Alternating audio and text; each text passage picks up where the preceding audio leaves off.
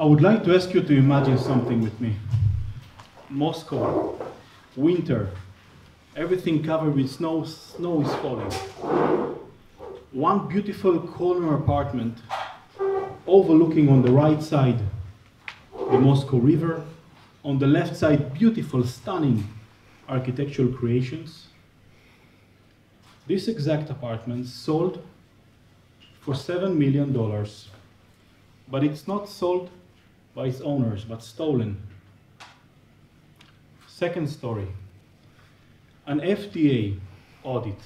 The American Food and Drug Administration goes into a fab to test.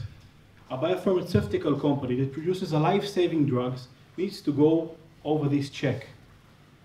What the FDA finds out, they check the laboratory sheets and find out a signature of a manager, regular document, but it was dated. They cross the information along with the database of the attendance on that day, and they found out this manager was not at work that day. This immediately resulted in a warning in the FDA audit of a company that's looking to enter with its product to the American market. Fifth floor, Novi Arbat 24, Moscow. This is the apartment from the first story. Apartment owned by the Berestetsky family, stolen. Naum Berestetsky is my partner. The second story is the first company I worked for, biopharmaceutical factory in Israel that gave me the first chance after I graduated. I was their engineer, and Naum was my boss, and my reason staying in the company. 10 years, it was 10 years ago, and times has passed, and me and Naum met again to work again as partners on a new project. Hard copy papers will stay with us. It's not what happened in the fab, it's not a fraud or intense crime, it's just way of doing business. Processes might go on and on. People should sign in order the process to go on. It's a habit that should not happen, but it's happening.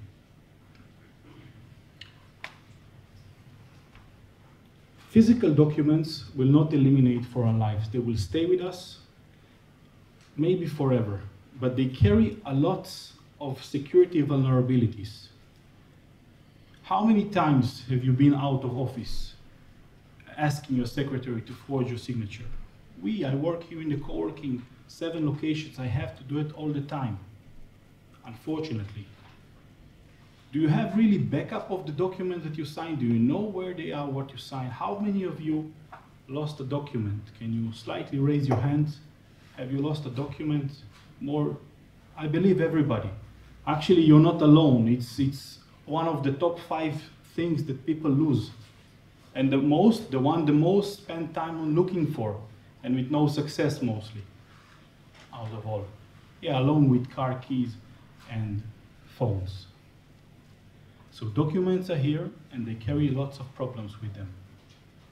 We are doing the exact thing to address these issues.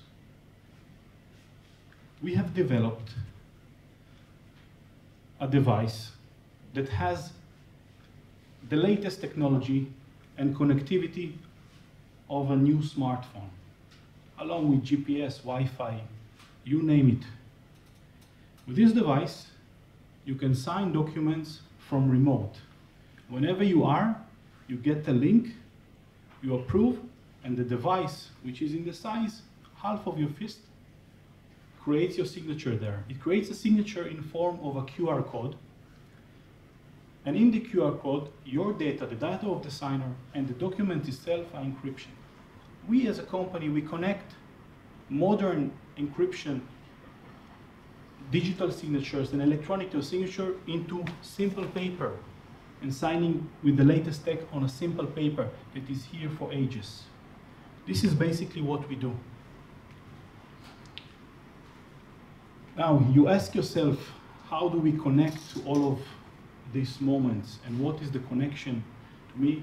But you understand that we created this technology from the point of pain and difficulty in the real life. And we hope that with this technology we can help ourselves doing better business, faster business, more convenient business, and helping the world do the same. We are a young company from Israel. I'm a Bulgarian, and I'm feeling proud to give this technology to the world. I would like to show you the device. Unfortunately, due to the situation in Israel, flights were almost entirely canceled and we couldn't bring it here. So I'll show it to you. This is the device. It's a small miniature device. It's also a printer, mini-sized printer, and it works fantastically. I hope this will make the world a safer place, more arranged place, and with more confidence when you sign papers or your important documents. But where we started from? Actually, we started of solving our own pain, our own problem. As small as it may be, it might be a problem with big pain. If this innovation existed back then, the apartment in Moscow would have still been as its owners.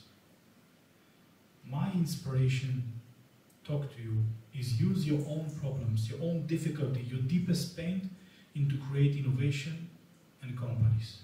Start a business for personal difficulty. This is the best way. Thank you very much for listening.